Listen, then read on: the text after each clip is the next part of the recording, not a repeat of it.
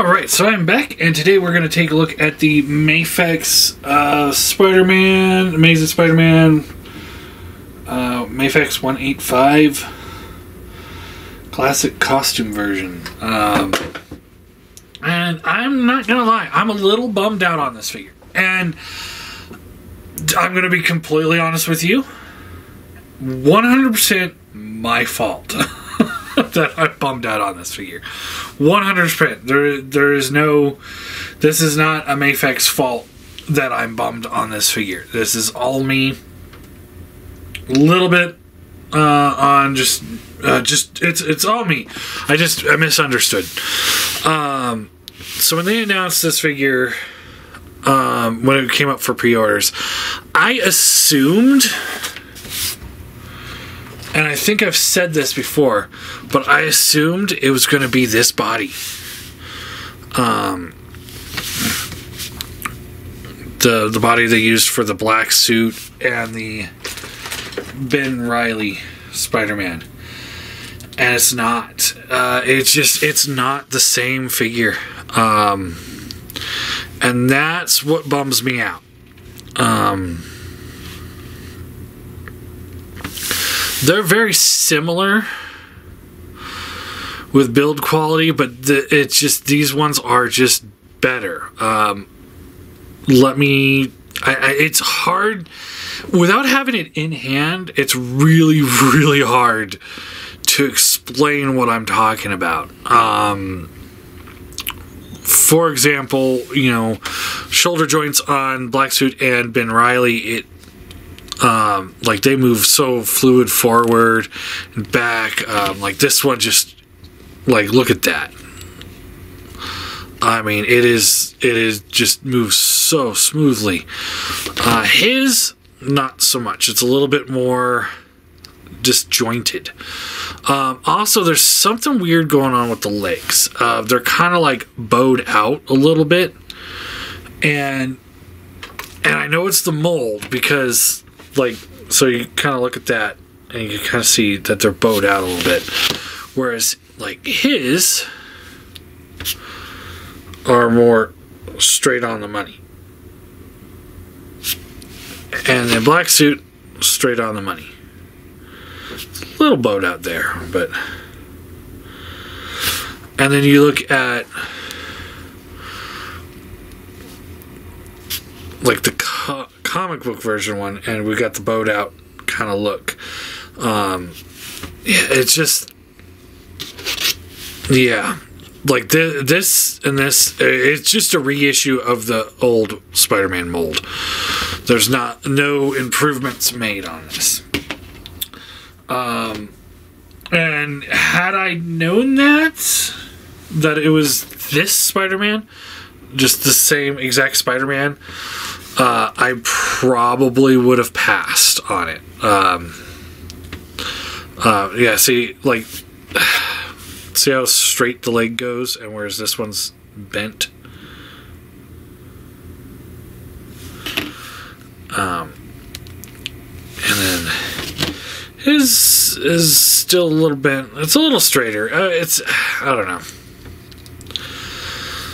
I was expecting something else than what I got, really, I think.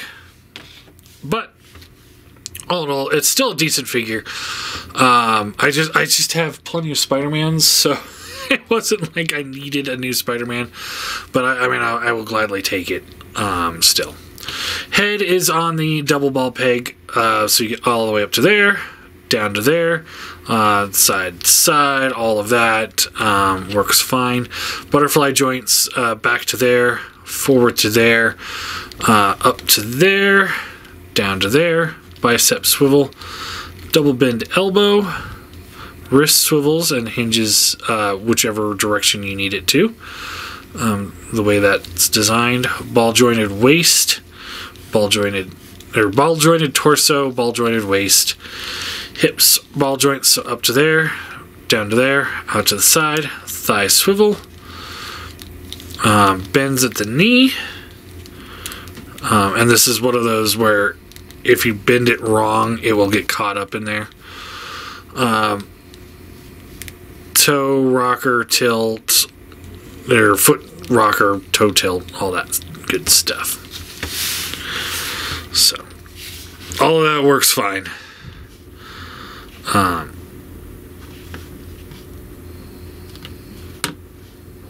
You know, like I said, it's an older Mafex mold, and it goes back into the older Mafex issues. So, he does come with the display base with the extra stem now that they've been including with a lot of them. So you got the base, the stem, a straight stem if you want to have them straight up with these, and then you got the clamp that goes around his waist. Yep, all of that is there. He also comes with this tray of web accessories. We've seen this a dozen times now. So you get the, you know, long web, short web, web slinging web, gripping web, little adapter piece there. Just gonna leave that in the package. You got two different head sculpts. You got the you get this one, and then you got this one. So it just depends on your preference on which one you like better.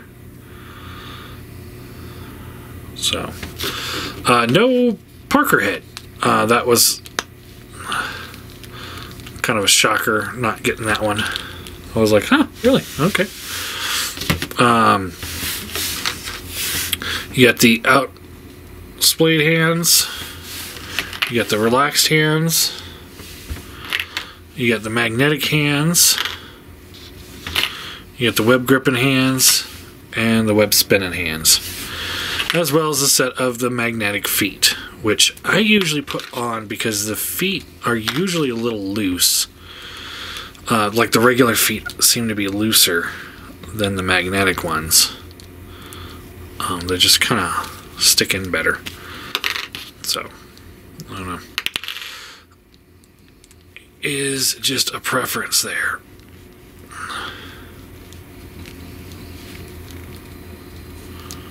And that one's not going in very well. There we go.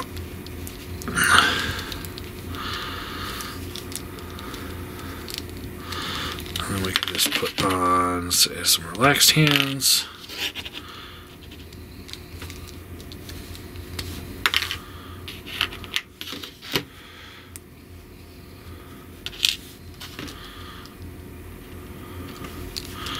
Like that. And yeah, everything about him works fine. I mean, I think the legs are a little on the wonky side, but all in all, I think it looks good. Here he is with the cel-shaded Spidey. It's like almost instantaneously, you can tell the Mafex is a lot better than the Marvel Legends. And I like that Marvel Legends ones. I really don't like the head sculpt on this one. Let's see here. Here's with the Amazing Fantasy Spider-Man. You can also tell, like, when you compare a Marvel Legends and say like a Mafex, this is where you can tell, like, the hands are super big on Marvel Legends. Like, they're wonky, goofy big, and the feet are like clown shoes. It's like, look how much different these are from each other, and they're the same scale figure, so it's not like it should be, you know, they're pretty much a head to head, but like his hand here, like yeah, it's just funny when you put them together like that. It's like ooh. So, and then here he is with the Mafex spiders.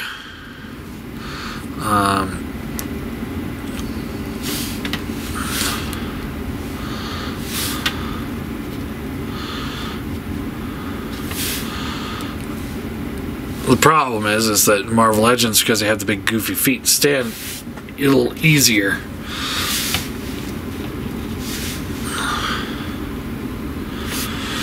And then the comic book one. Like the comic book one, like he's just so frail, let's say. Like it's like they did improve some of the joints, it seems. I will say that.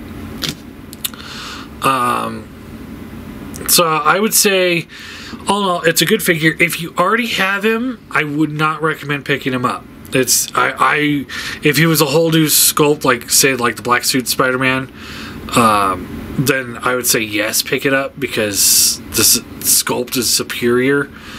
I'm starting to think that this is almost the same sculpt as him, but like the legs, they fixed the legs or something. If you were like me and only had the comics cell shaded one, then I would go with this one, because the cell shaded one is just like mine is cannibalized with KO parts too, because it kept breaking on me. So yeah, so if you already have him, I don't think I'd recommend him. If you don't have him and you want to add to your Spider-Man collection, then I would recommend picking him up. That would be my recommendations. All in all, I think it's a decent figure. A little wonky bits with the legs and stuff. All in all, I do think it's good. I will give him a 7 out of 10. You know, because we are still talking about a $100 figure. You know, and a $100 figure should be more like these two, where it's like I've got nothing negative to say about him. You know, whereas this one is like, hell, you know, he's close. He's real close to being a great figure. You know, I shouldn't be saying that. I should be like, this guy just nailed it. You know, that's what I should be saying. So yeah. All in all, I think that's all I got for him. Yeah, it's a recommend, but not like a must go buy. But yeah, it's a pretty decent figure.